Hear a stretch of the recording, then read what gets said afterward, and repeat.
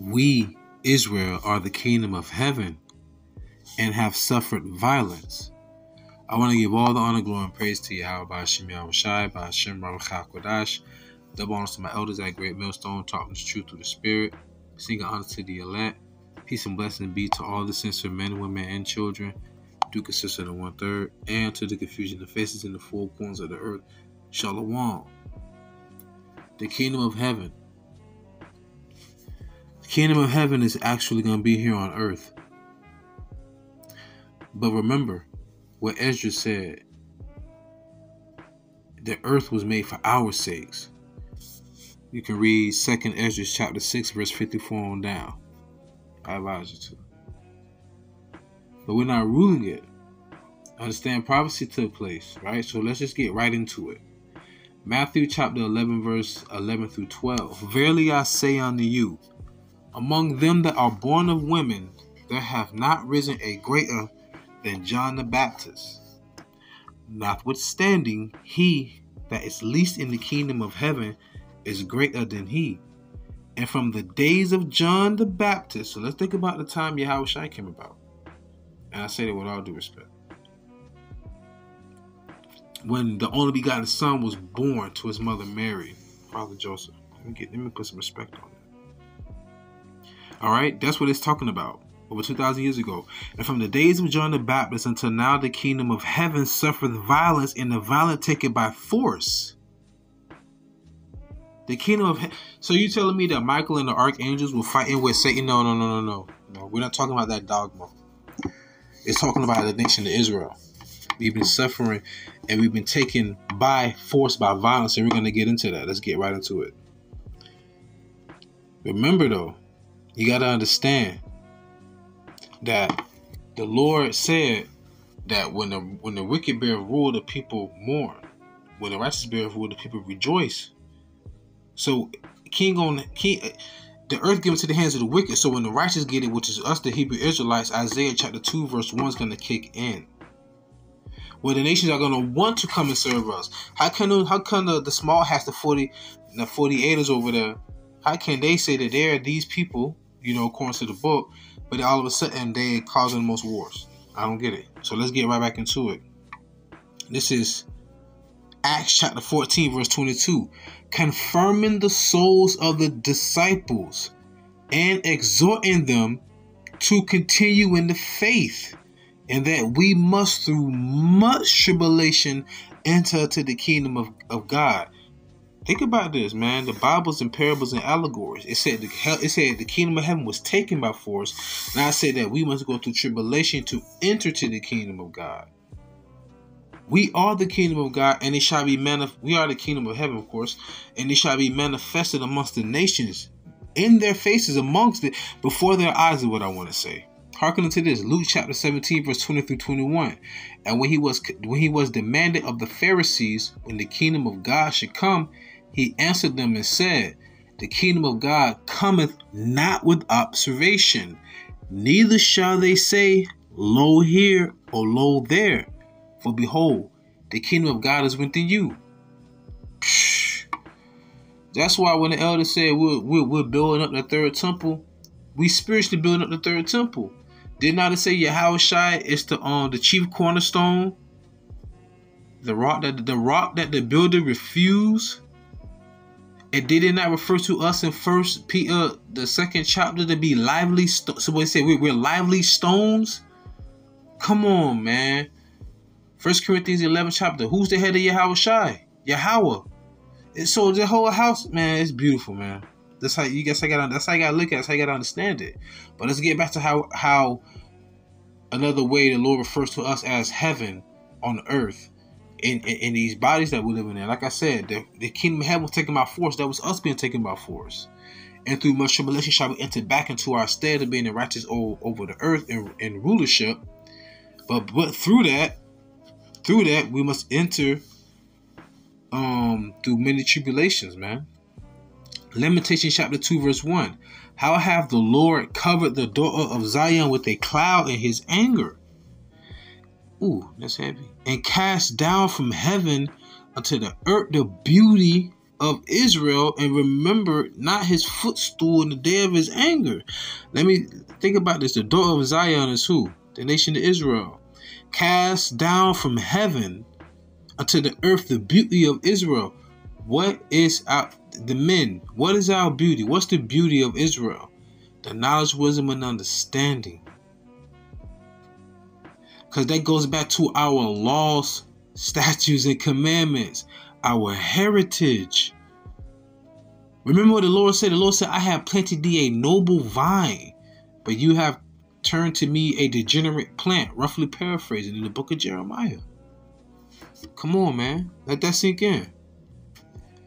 So the Lord cast us down from our heaven, our heavenly stead, by being here on earth under the heathens. Ooh, that's heavy. I thought about something.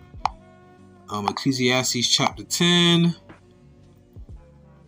Verse 7, I have seen servants upon horses and princes walking as servants upon the earth. Let that sink in. The Lord said he cast down our beauty from heaven. So what does that mean? We're a prince walking on the earth while his servants on his horse? That's you being humbled. And that's what the Lord did to us. He humbled us. Remember the Lord said, matter of fact, let me get it. Jeremiah chapter 17 verse 4. And thou even thyself shalt discontinue from thine heritage that I gave thee. I will cause thee to serve thine enemies in the land which thou knowest not. For ye have kindled a fire, and mine anger which shall burn forever. So the Lord said, oh yeah, you're going to forget about your heritage. You're gonna go off. Like Paul said, that shall be a falling away first. Then then the son of perdition shall be shown, shall be known. And perdition means destruction.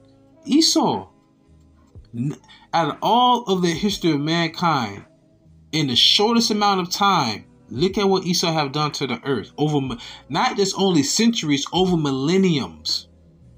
Like the Bronze Age, the Iron Age, all of that. Hell, the tree of Methuselah, that's over 4,000 BC. That's over 6,000 years ago. Look at the state the earth is in right now. So there had to be a falling away first, and now we know who the son of perdition is. But remember, the Lord said we were going to discontinue from our heritage. So that was us being cast down from our heavenly state, as being princes walking upon earth and servants upon horses. But listen to this. Prayer of Azariah chapter 1 verse 2 through 13. Bear with me.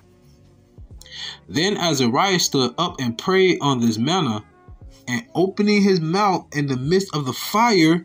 So who is this talking about? Meshach, Shadrach, and Abednego. Book of Daniel. Yes, the apocrypha in the book of Daniel correlate one another. Baruch, if I'm not mistaken, Baruch wrote Jeremiah's letter, if I'm not mistaken. Bear with me though. Okay, let's get through this. Correct me if I'm wrong. Verse 3. Blessed art thou. This is what Azariah was saying in the fire. Blessed art thou, O Lord God of our fathers. Thy name is worthy to be praised and glorified forevermore. So how can you call YAHAWASHI Abraham YAHAWASHI? I was just thinking about that one dude for Sakari, bugged out. For thou art righteous in all the things that thou hast done to us. Right? Suffering the violence, the Lord is righteous for doing it to us. Listen, yea, true are all thy works, thy ways are right, in all thy judgments truth. The Lord, you have to read, I think it's 2nd Esdras, the 2nd chapter, or the 1st Esdras, the 2nd chapter. The Lord did a whole pleading letter to us, was it not I that brought you out of Egypt? Wasn't not I that fed you in the wilderness? Wasn't not I that pushed out the Canaanites for you, that gave you a land? I mean, the Lord was like, wasn't not I that did all these things for you? And this is what I get in return? So this is what Azariah is saying is. I agree. I'm going to read again. Azariah 1:4. For thou art righteous in all the things that thou hast done to us. Yea, true are thy works, thy ways are right, in all thy judgments truth.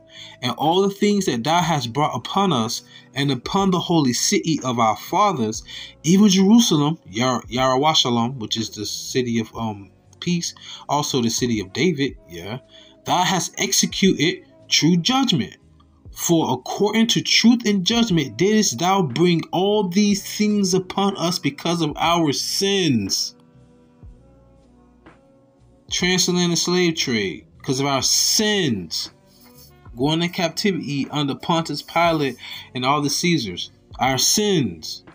The book of Judges it's a book called Judges, y'all. About the captivities the Lord was putting us in.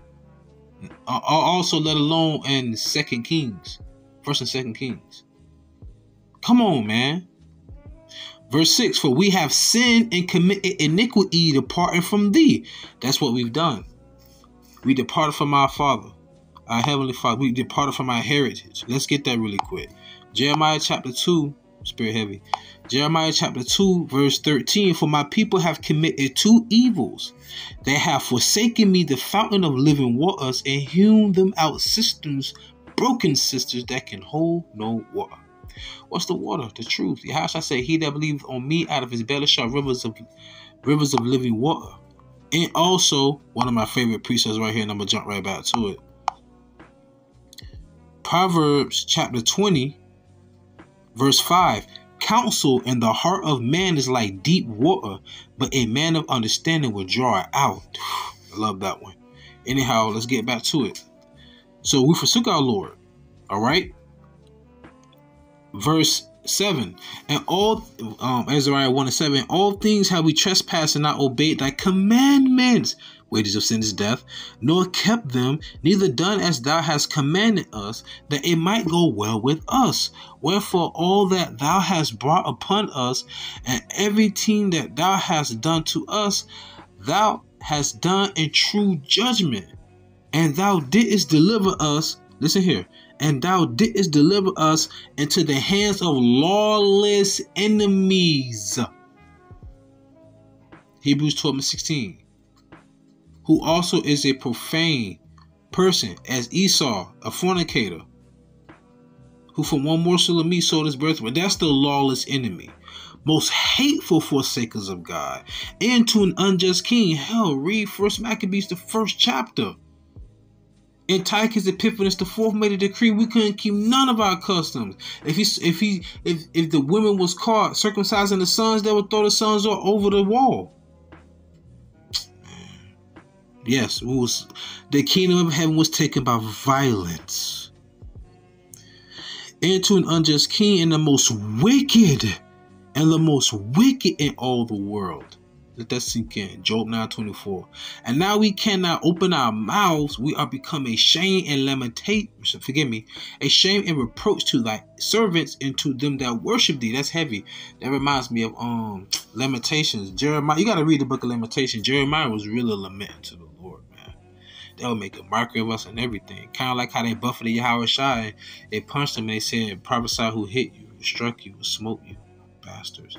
Verse 11. Yet deliver us not up wholly for thy name's sake, neither disannul thou thy covenant, and cause not thy mercy to depart from us, for thy beloved Abraham's sake, for thy servants Isaac's sake, and for thy holy Israel's sake, to whom thou hast spoken and promised that thou wouldest multiply the sea as the stars of heaven, and as the sand of life upon the seashore. So why was the kingdom of heaven taken by violence? Because the Lord gave us to the hands of our lawless enemies. But I'm gonna close out because the Lord's gonna redeem us, and we're gonna get put back into our heavenly estate. Baruch chapter 4 verse 25 through 32. I'm gonna close out. My children, suffer patiently. Here's the patience in the faith of the saint. Suffer patiently the wrath that has come upon you from God. For YAHAWASHI, for thine enemy hath persecuted thee. Of course. But shortly thou shalt see his destruction, and shalt tread upon his neck. The scripture said, maybe like 9 things that please me. I think it said that one of them is a man that lived to see the fall of his enemy. Indeed. Verse 26. My delicate ones have gone rough ways, and were taken away as a flock caught of the enemies, the lost sheep of the house of Israel. Stop playing. Be of good comfort to the Spirit. O my children, and cry unto YAHAWASHI, this says God, for ye shall be remembered. Listen here, y'all. For ye shall be remembered of him that brought these things upon you. Verse 28. For as it was your mind to go astray from God, so being returned, seek him 10 times more. The Lord said we're going to be remembered. So what the scripture says, so what if some do not believe? Shall I make the unbelief of the Most High God will not affect? God forbid, yea, let YAHAWASHI be true, but every man a liar. The Lord said he going to do something, he going to do it. So whether they want to hear or forbid, they will know that what? Prophet was amongst them. I should have brought that out at that dude. Whether you want to hear or forbid, you going to know a prophet was amongst you. Saying that that's not your main concern. But you just go to church then, because they don't preach about prophecy. Just go back to church. Anyhow, shots fired. Forgive me in a moment. Verse 29. For he that hath brought these plagues upon you shall bring you everlasting joy with your salvation into a new covenant. Take a good heart, O Jerusalem, for he that gave thee that name will comfort thee. Jerusalem, city of peace, y'all.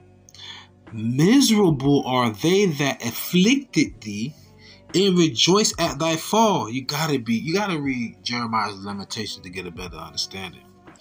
Verse 32. Miserable are the cities which thy children serve. Miserable is she that received thy sons. Well, I love about the spirit. I can just go in many directions. There's so many more pieces I want to bring out, but pretty much the whole purpose is that we are the kingdom of heaven, and when we get back into our rulership, all nations will flock unto us to learn the ways of YAHAWASHI, by QADASH. But sin will still be in the kingdom because they're going to go off because they're not perfect. Especially with Esau being in the kingdom. Oh my God, you... Boy. Alright, so with that being said, pray edify and fed, stay in the spirit, don't fear, just endure it. Ask for forgiveness, pray without ceasing, stay humble, remain diligent. Mashallah. Shalom.